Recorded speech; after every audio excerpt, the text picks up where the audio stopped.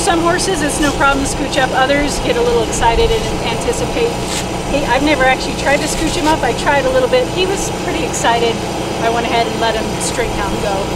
And he was fine, went into his spot into first, no problem. Nice!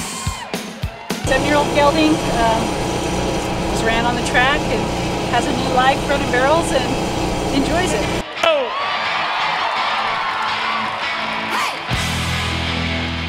And 17-20! What? This has been a really challenging year for the ground. Just this summer run usually has amazing ground. It's been very, very rough, I'll be honest. So this is his first rodeo ground experience. I protected him the previous 2 years.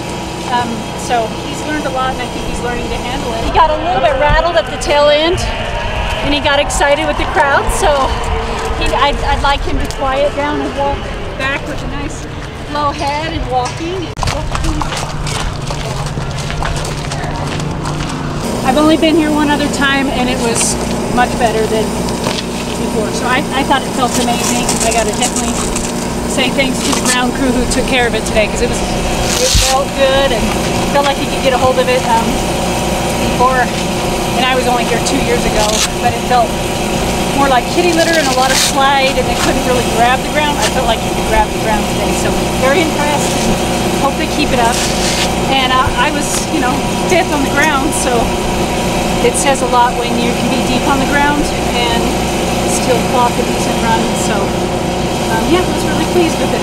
That is the fastest run over 6 performances, 17-20.